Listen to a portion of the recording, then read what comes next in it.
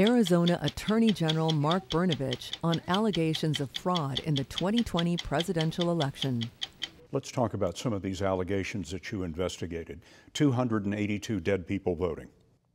Yeah, and there was actually some allegations of even more than that. It was part of the audit the Senate did. There was information contained in there, and we took it seriously, and we went through and we systematically looked at sometimes thousands of instances of alleged dead people voting, and I think we might have found one or two cases.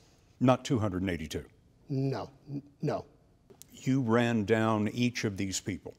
We made sure to look into all of these allegations. Sometimes someone would have a common name. Like let's say like John Smith.